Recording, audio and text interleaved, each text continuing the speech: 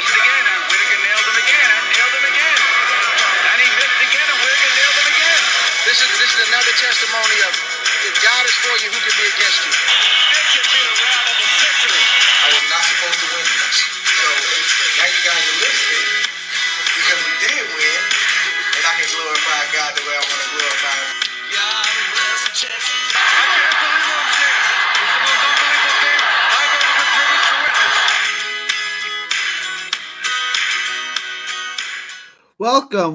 Welcome to another episode of 3D Boxing Podcast. It is good to be back. I got a good show for you today. We're going to get into the Tank Davis pay-per-view mismatch. All three fights have stunning odds in favor of the A side. Before we get into that, please like, share, and subscribe. Please follow 3D Boxing on all forms of social media. Also subscribe to our other channel, Texas Boxing Scene, on YouTube, Texas Boxing Scene. All proceeds from the channel go to autism research and recovery. It's very near and dear to the heart. So let's get into this Tank Davis fight. So first of all, I want to be brutally honest. I don't think, a lot of people hate this fight. I don't have a major problem with this as a pay-per-view. I'm sorry, I don't have a major problem with this as a main event. Tank Davis and Hector Garcia. I don't think it's a terrible fight. I don't think it's a horrible fight at all, really. I think it's a decent fight. I think we know who wins. Obviously Tank Davis wins. But I think low-key Hector Garcia is a really underrated fighter. Guys, he's got good wins. He's got 3 in a row. Yes, he's smaller. Tank comes up from 130 also, right? But Hector Garcia, we talk about him like he doesn't belong here. He's got wins in a row over Isaac Avalar in late 2021. Decent win. And then he's got the dominating performance over Chris Colbert, which I don't know if Chris Colbert's ever going to come back from. And then he's got a win over Roger Gutierrez, a world champion. Dominating win, one-sided wins over Colbert and Gutierrez. Those are good wins. That's a good resume, right? For a guy who's only had, what's his record? He's at 16-0. So for a guy who's only had 16 fights to have 3 wins like that, a good contender like Isaac Avalar, and then wins over world champions like Chris Colbert, or I guess Chris was technically, but and Roger Gutierrez, and that's just wins, dominant, one-sided beatdowns of both of them. The Gutierrez fight was competitive for a minute, but Chris Colbert was never really competitive. You look at the scorecards in those 2 fights, and he's barely lost a round. I know, and it's Isaac Avalar was his first fight at 130. He fought Miguel Moreno Gonzalez at a catchweight, and everything at that before was 126 or below.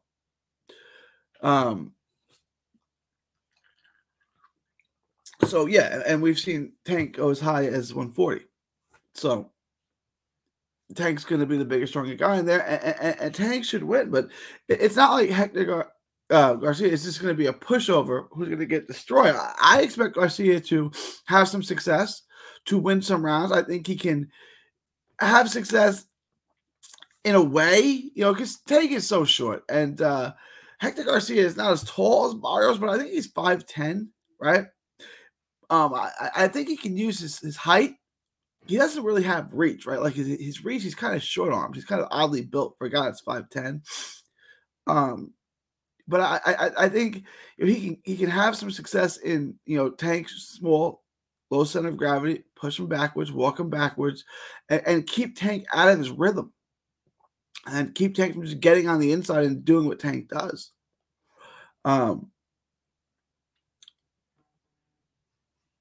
I certainly think that Tank, I don't know that Tank knocks him out. I'm picking Tank, but I don't think so. I don't think this is a terrible fight. Okay. I think the odds that opened up 14-1 is a bit much. I think like 4-1 is really very hard. Like if you want to take a flyer just because the odds are so good, it's not a bad bet at 14-1. But I expect him to win. But, okay. Then go to the undercard.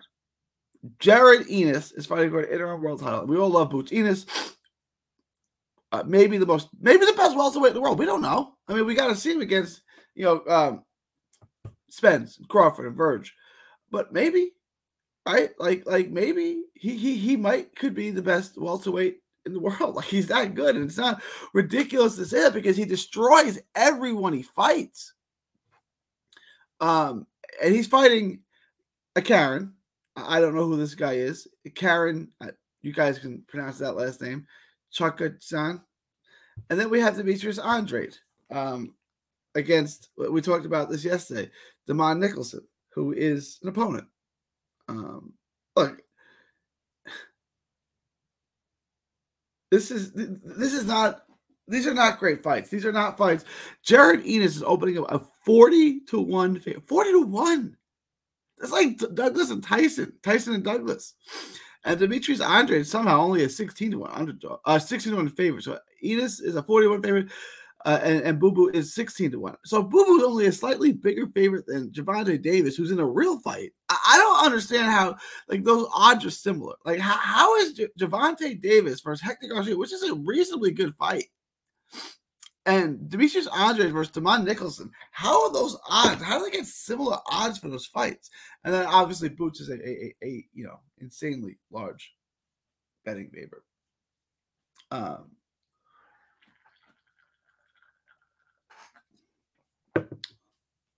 But it's interesting. But look, and everyone likes to see Boots. We want to see him against somebody better. No one likes to see Boo Boo. We definitely don't want to see him against someone no good. And then we got Rashidi Ellis, who's fighting Romain Villa on the card. But that's your card. Why not? And here's an idea. Ellis has always needed a dance partner. Why not match Ennis with Ellis? Like that fight, and that could be the main event because it's actually the best fight on the card, right? But like, how is Hector, Gervonta Davis and Hector Garcia a main event of a pay-per-view? It's not. I understand that you think Tank Davis is a pay-per-view and all his fights now are going to be pay-per-view. This card is not $75 worthy. Now, on top of that, add on the fact that the economy is what it is. Most people are broke. You're coming off the holiday season when everyone's kind of shot their load. This is gonna bomb, guys. You got 3 mismatches, even though I don't really think one's a total mismatch. But I'll say this: I don't want to call Tank Davis versus Hector Garcia a mismatch, right? But we know who's going to win that fight. I'll leave it at that. So you got 3 fights where you know the winners, and 2 of them are going to be clear. Why would you not make Rashidi Ellis versus Jaron Ennis? Why do this ridiculous thing in between? You got Brandon Lee on the card.